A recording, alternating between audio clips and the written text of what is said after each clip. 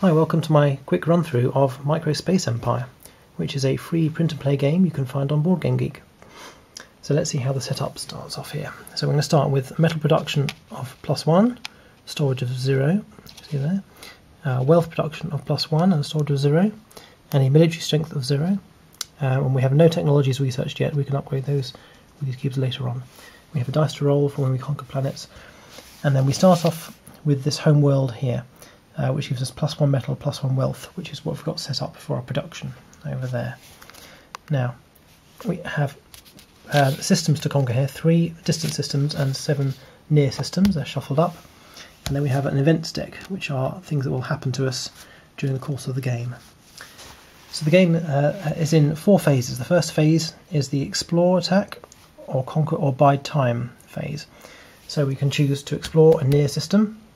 We can choose to try and conquer an already explored system, which we haven't got any at the moment, or we can just bide time, which means we just skip this phase basically. So this is the first phase of the first round. We will have a look to see what we get. So we've got Procyon, which is has a resistance of 7. Don't know if you can see that there. And if we conquer it, we'll get +1 wealth, and it's worth 1 victory point. And you'll see here it's a near system with a little black dot there indicates that. So to conquer this, we need to roll a 7. Now obviously our dice only goes up to 6, that's the 6 side. When we have military strength, that will add to our roll. So if I had a military strength of 1, for example, and I rolled a 6, I'll be able to beat that. But there's no point rolling now, because I'm not going to be able to beat a 7 with a dice roll of 6. So this effectively is not conquered. Let's go sideways over here to indicate that we haven't beaten it. It's an explored system which we don't own. So that is the first phase. The second phase is our income. So we're on +1 metal production, so storage of metal goes up by 1. +1 production of wealth, storage goes up by 1. Now you'll note that these ones are off limits at the moment. We have to buy interstellar banking, which is one of the technologies. There it is down there. We have to buy that later on. Once we have 3 wealth, we can buy that. But we only have +1 wealth at the moment. And we have no military strength. And what I think we should do is get some military strength. So this brings us on to phase 3. Phase 3, we can do military research, or we can research our technologies. What we're going to do is get some military. So what we do is we spend 1 metal and 1 wealth, and we gain 1 military. Now I could then do a technology upgrade, but obviously I can't afford it as I have no wealth left. So that'll be it for now. Then phase 4, we have an event come up. If I can pick an event card up here. So what do we have here? A small invasion force against the last empire system that I conquered. Now as we have none conquered, this doesn't actually have any effect at the moment.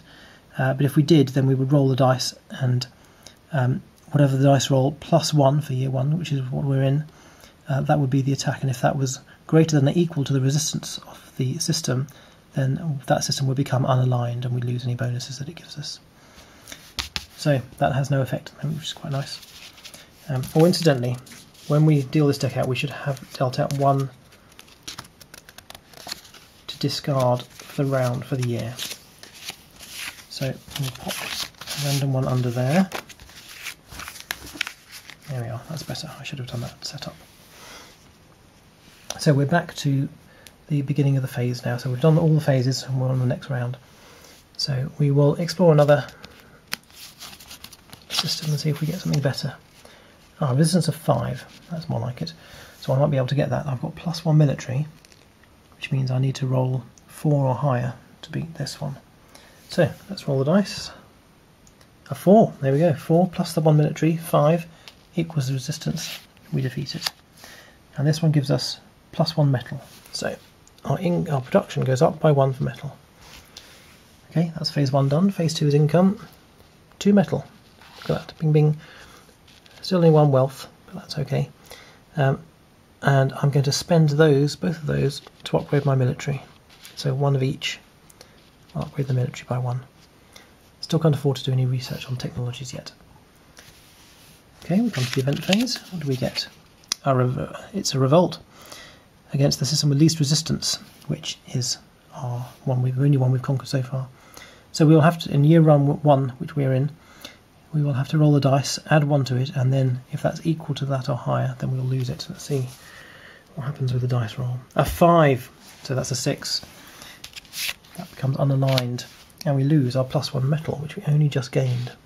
Very annoying.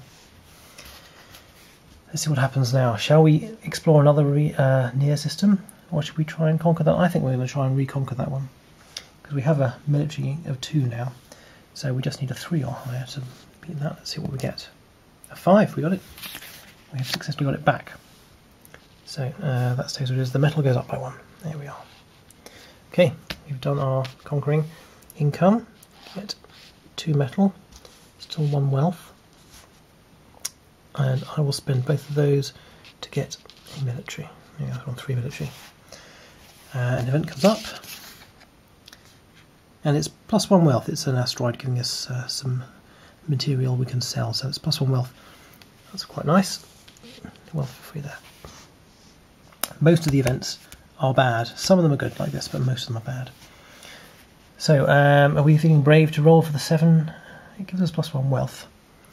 We've got a military of 3, which means we need to roll 4, 5 or 6. That's a 50-50 chances. Let's give it a go. A 4. Add 3 is 7. We've done it. That comes in. That gives us +1 wealth on our income. So we're now making 2 wealth per turn. So we come to the income phase.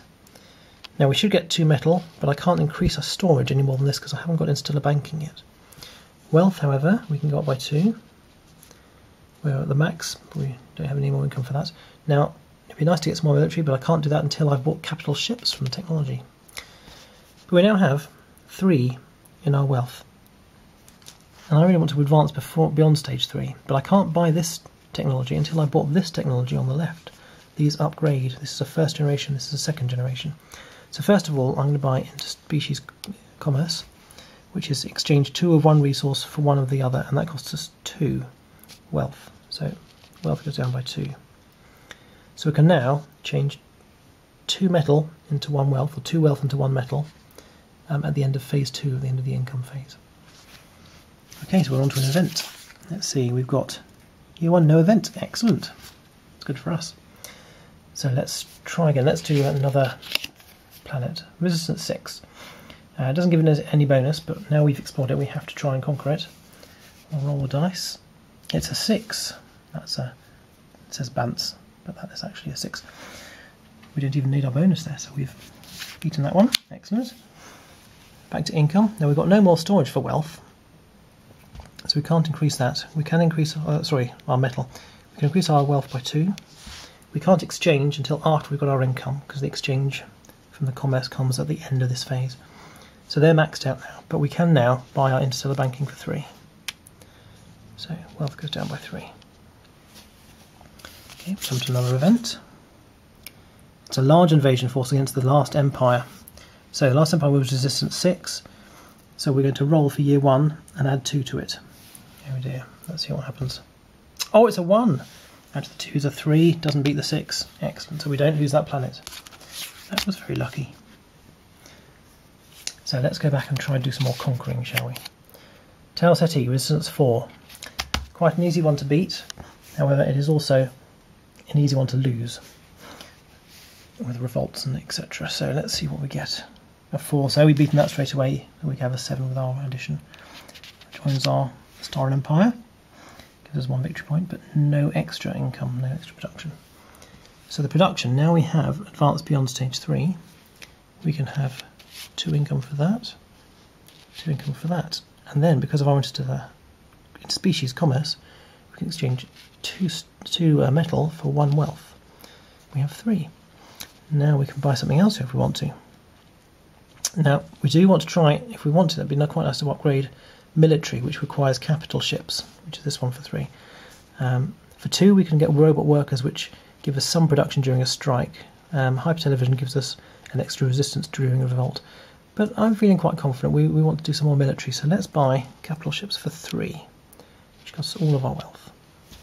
Get another event. And it is a revolt. Well, that could have been useful to buy hypertelevision in the end. The system with the least resistance, Tau Ceti, had a resistance of 4.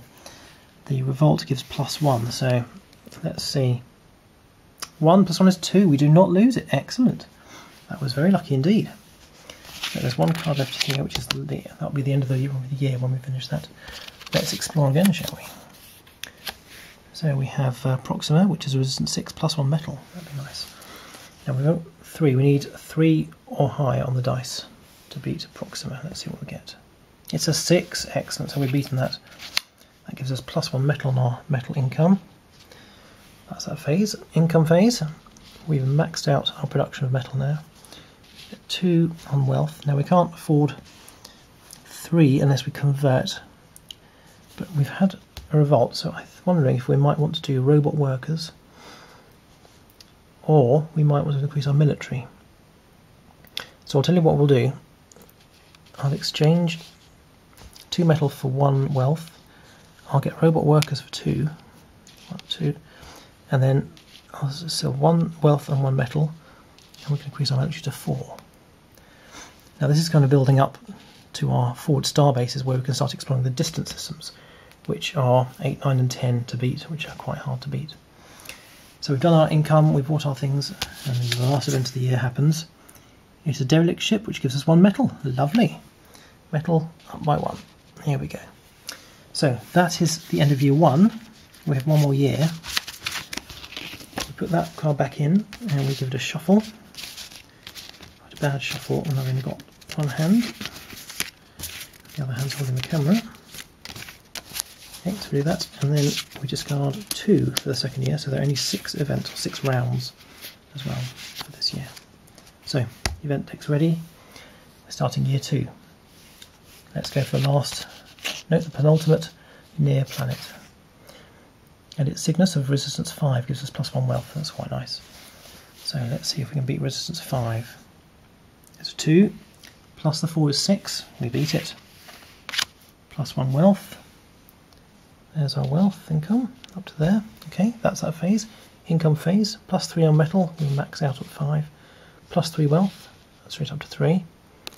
Now I think what I will do again, I will sell 2 metal to get a wealth. And then I'm going to spend 3 for hyper television.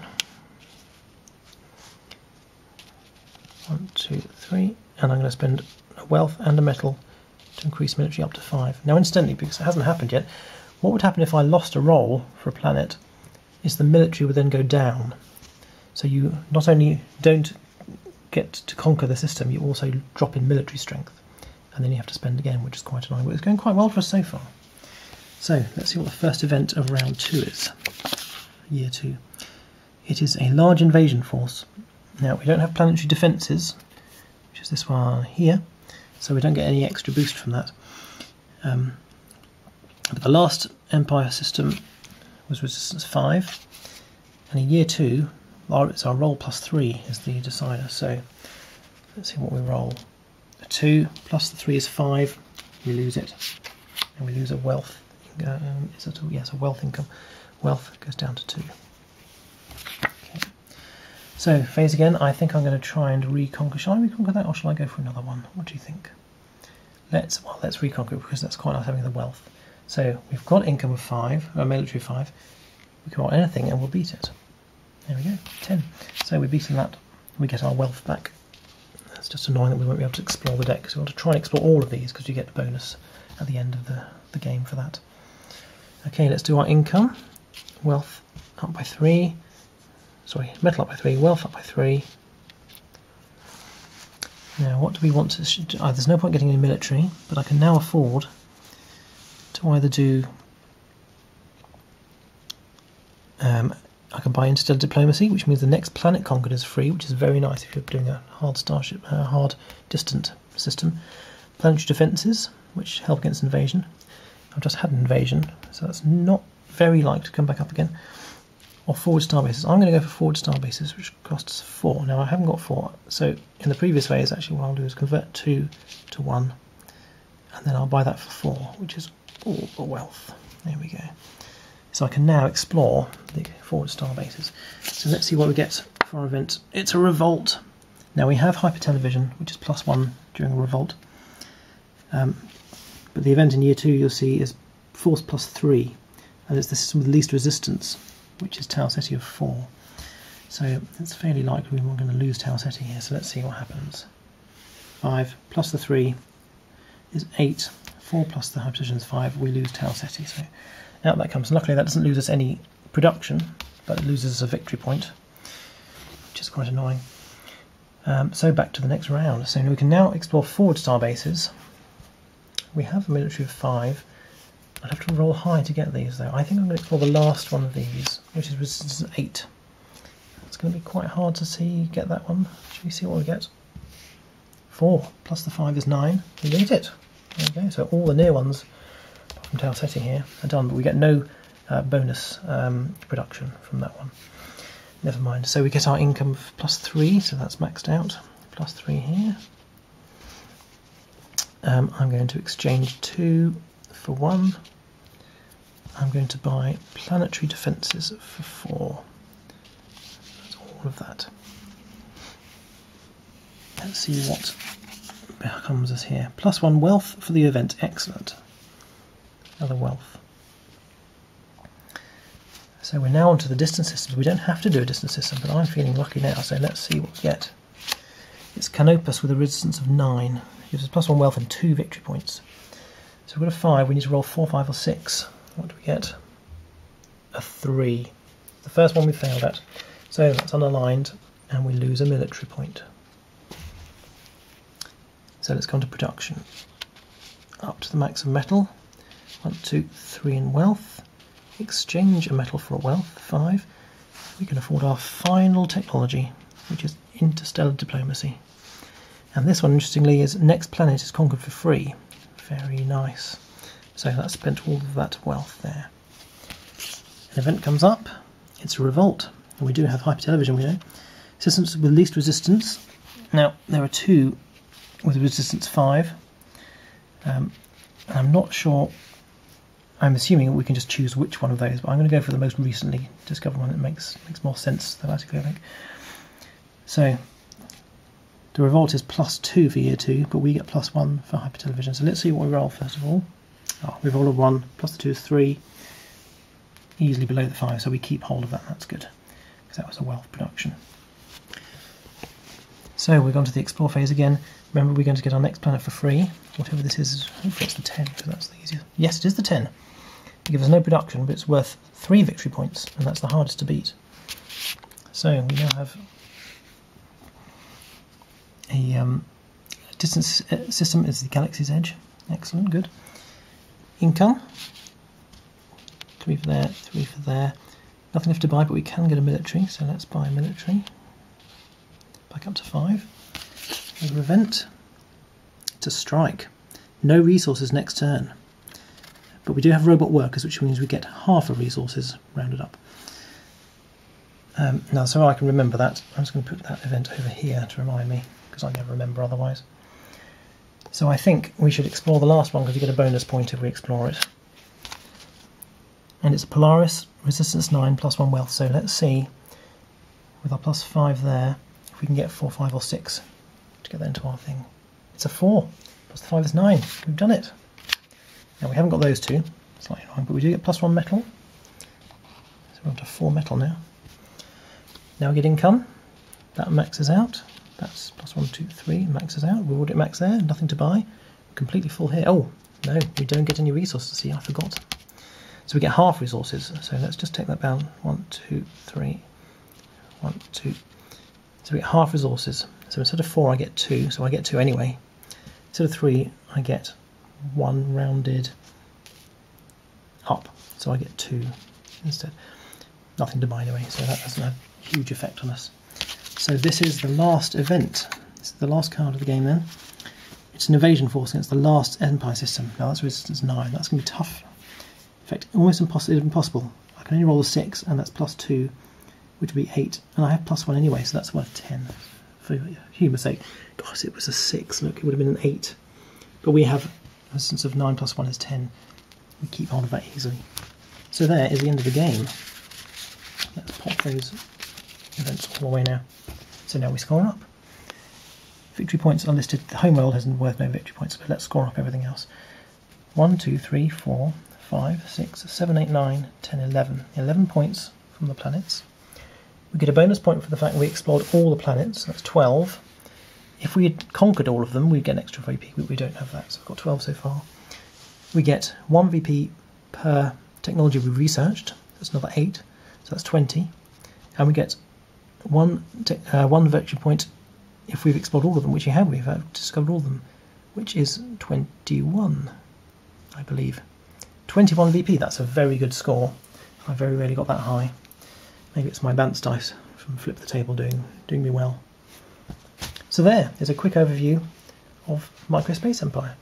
Now there is an expansion for the game. These are the cards here for the expansion, which I didn't use.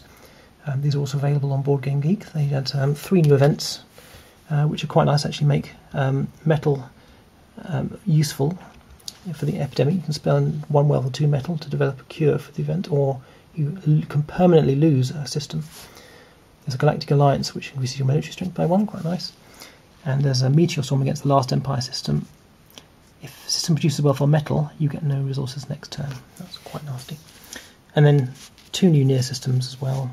Resistance 7 plus 1 metal, resistance 6 plus 1 wealth.